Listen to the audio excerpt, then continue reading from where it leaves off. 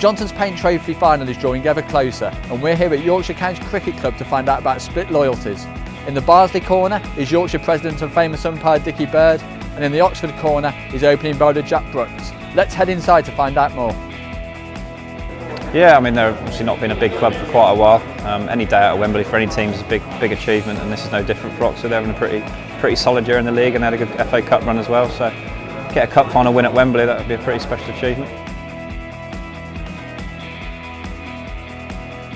Yeah, it's tremendous for the town, you know, and I'm a Barnsley lad through and through. I was born there, and I still live in the town. So it's, yeah, I've been supporting them 78 years.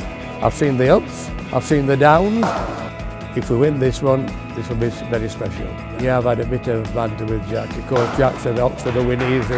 I've told him Barnsley will win easy, and we've had a bit of a wrestling match. Good luck, boys. Have a great day out at Wembley. I'm sure a few of you live in your dreams playing at Wembley, but it'd be great if you could put a smile on the Oxford fans' faces and get a trophy in the cabinet. Good luck, boys. I wish you every success in the final.